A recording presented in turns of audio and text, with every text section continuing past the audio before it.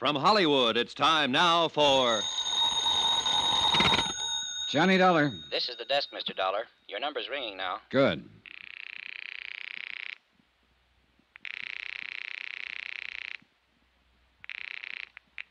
Hello? Hello. I want to talk to Dr. McClain. Who's calling, please? I'm not a patient. I just want to talk to him. This is Dr. McClain. I'm Johnny Dollar. I'm from Hartford, Connecticut. I want to see you. What about? About life and death, Doctor. You must be drunk, whoever you are. Do I come to your office or do I meet you? You come to my office, I'll call the police. Get busy, then. I'm on my way.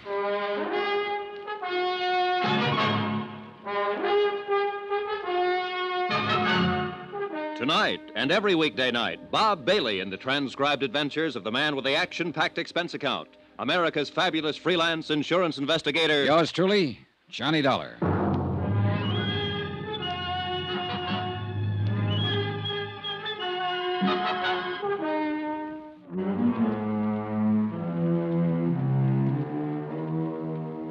Expense account submitted by Special Investigator Johnny Dollar to Tri-State Insurance Underwriters International Building, Hartford, Connecticut. The following is an accounting of expenditures during my investigation of the McClain matter. Expense account item 10, $4, gasoline for my rented car. I was in the filling station at the Statler Hotel having it filled up when George Riley stepped out from the lobby entrance. Hey, Dollar. Huh, Riley? I came down here to see you. What about? What do you think, what about? All right, get in.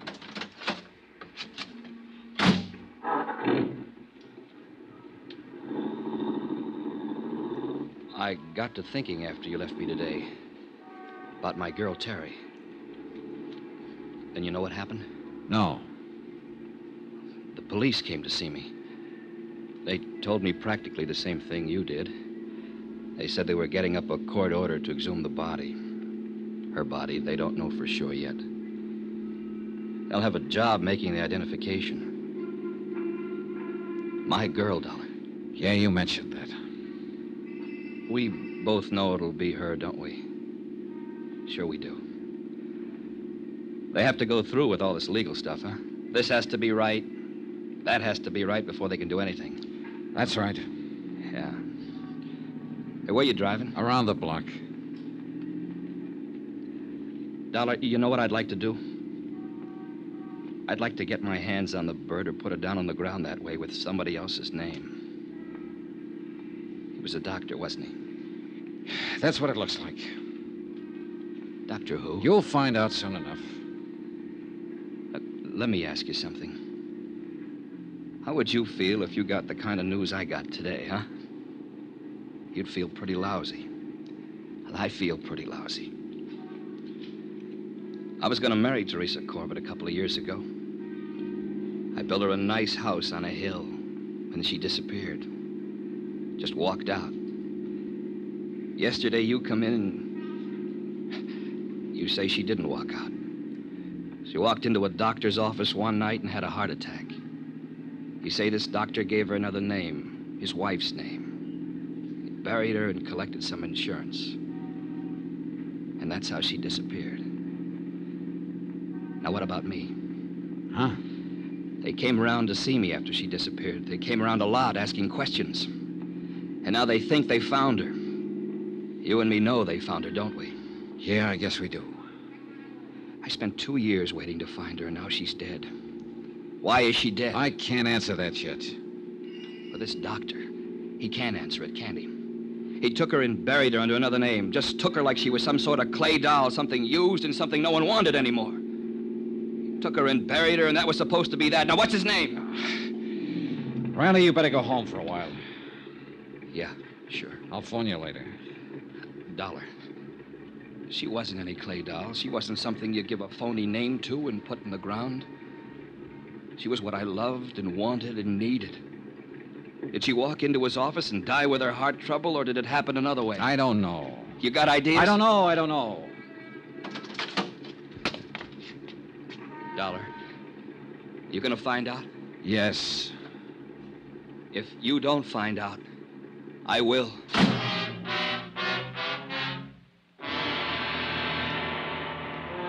I stayed right there and watched George Riley lurch across the street and hail a cab.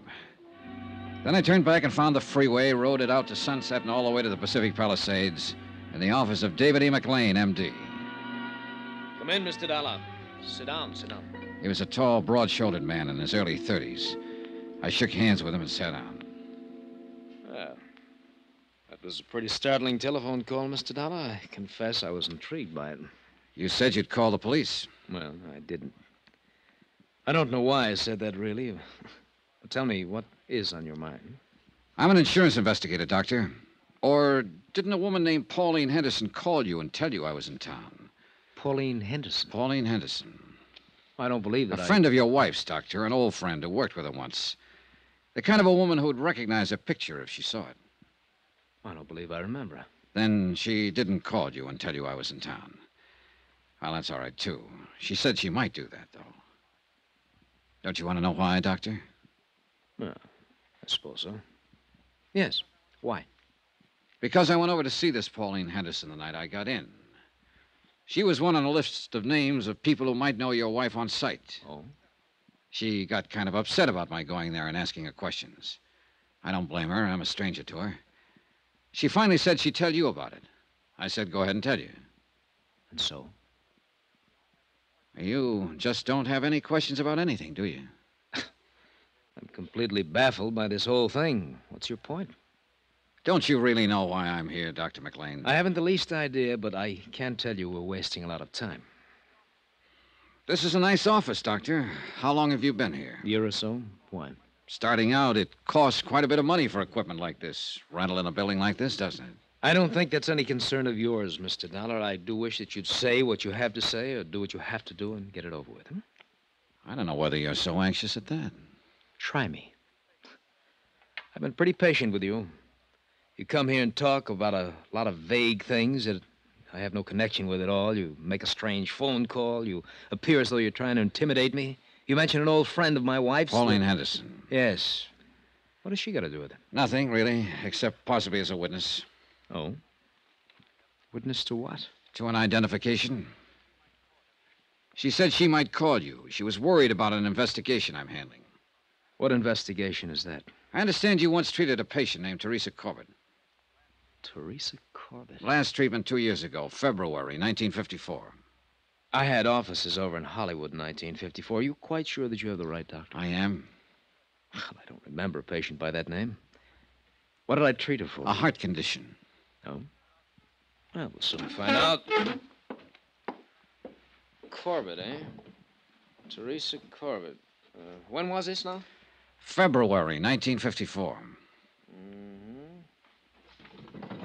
Well, I don't have anyone by that name in my files, Mr. Dollar, but it must be important if you came all the way to Hartford to ask about it. It's pretty important. Well, she might have come in for some little thing, and in that case, I wouldn't necessarily have a history on her. I understand she came to see you quite a few times.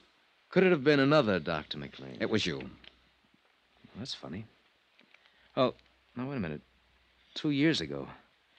My wife was my receptionist then. She wasn't too good at keeping records. Do you suppose I could talk to her and ask her? My wife is dead, Mr. Dollar. Oh. Sorry I can't be of more help. I thought every doctor kept a record of all his patients if they just came in with a nosebleed. Well, now you see that you're wrong. Now that we've gone through all this, let's get down to business. What do you mean by that? I'll come right out and say it, Doctor. You should have kept a file on Teresa Corbett. You should have kept that one above all things. The fact that you don't have one is going to make me believe a lot of things I haven't really believed up until now. What things? What are you talking about? I'm talking to you about your wife, who isn't dead at all. What? 4 days ago, she came to me in Hartford, Connecticut. She said that Teresa Corbett died in your office one night and that you identified the body as your wife's. What and did what's you... more, you collected $10,000 worth of life insurance on her.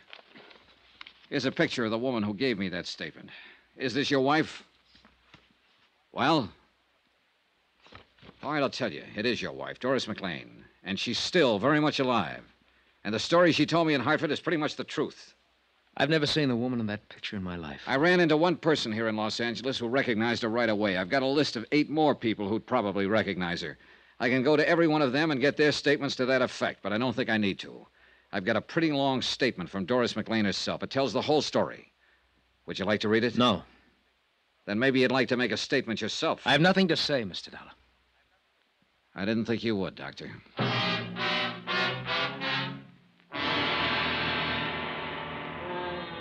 On the strength of the evidence already assembled, I preferred charges against Dr. David McClain. He was taken into custody and arraigned for defrauding an insurance company. He refused to talk at the arraignment and afterwards when he was held in the city jail. Expense account item 11, $2.20, telegram. I wired Hartford advising Don Taylor of the events in Los Angeles. The following morning, I received an answer from him to the effect that he was bringing Doris McClain to Los Angeles. That should have made the case complete. That and the fact that the coroner's office had exhumed the body and it had been identified as Teresa Corbin.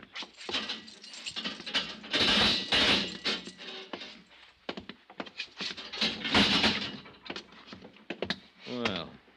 Hello, McClain. What now?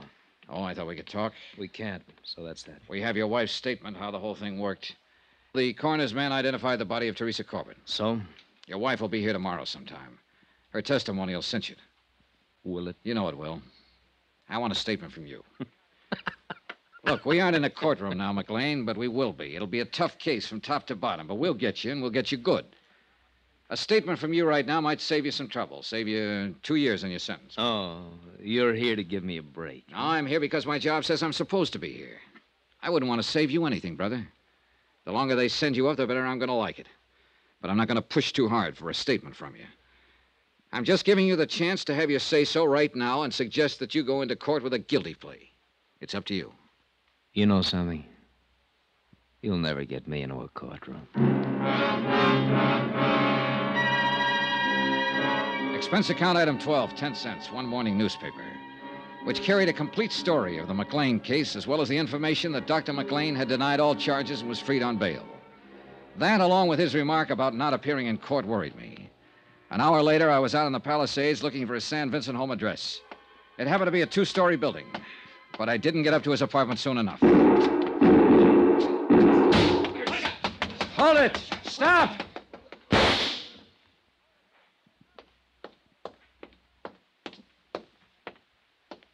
Riley. You don't have to worry about your doctor friend anymore. You fool, you crazy fool. The court would have taken care of him. No. I wanted to do it personally. Oh, Riley. For my girl, Johnny. For my girl.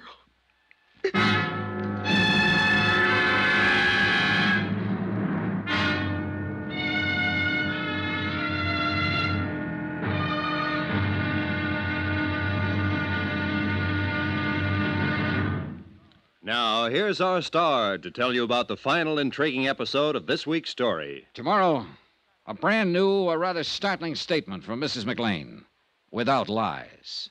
Join us, won't you? Yours truly, Johnny Dollar.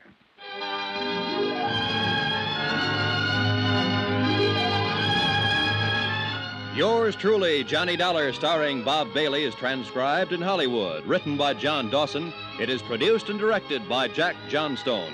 Be sure to join us tomorrow night, same time and station, for the next exciting episode of Yours truly, Johnny Dollar. Roy Rowan speaking.